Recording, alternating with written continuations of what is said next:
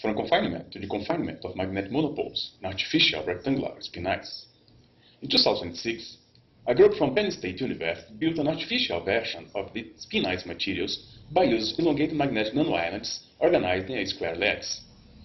Each nanoisland contains a net magnetic moment, spin, that has an Ising-like behavior.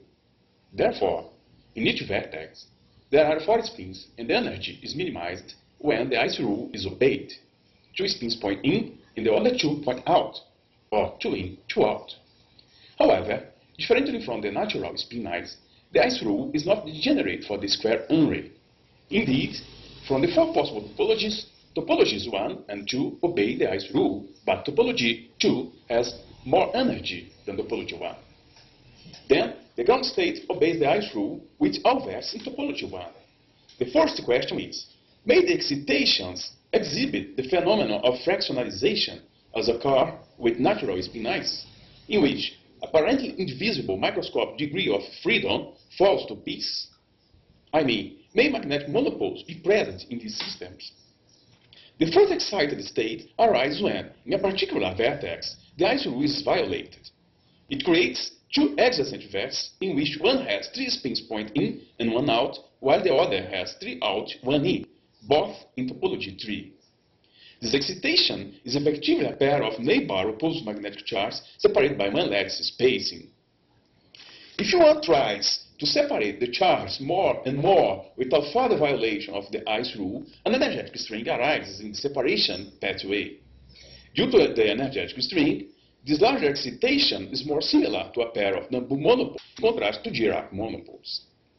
In this work, we show that the deformation of the square lattice can solve this difficulty.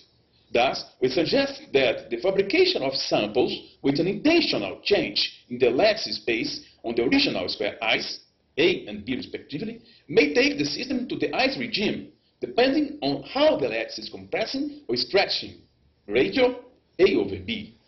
Differently from the square lattice, which has 4 topologies, in the rectangular ice, there are in general 5 topologies, T0, T1, T2, T3, and T4. Other extra characteristic of the rectangular lattice is the presence of residual magnetic charges, even for vertices obeying the ice rule. It also depends on the ratio A over B. Only topology T1 does not have residual charges, but it has residual magnetic moment. Considering A over B bigger than 1, the ground state of the rectangular lattice will exhibit residual charges in all vertices if A over B is smaller than square root of 3. These charges alternate from north to south in adjacent vertices in such a way that the total charge of the system is 0. On the other hand, if A over B is bigger than square root of 3, instead of charge, the ground state has residual magnetic moment in the vertices. Again, the total magnetic moment of the system is 0. There is, therefore, a ground state transition which occurs at A over B equal to square root of 3. In this case, the spins around the vertex become equidistant, and the topologies T0 and T1 have the same energy. Then, the magnetic monopoles are not connected by energetic strings anymore. The string tensor vanishes, and the poles become deconfined.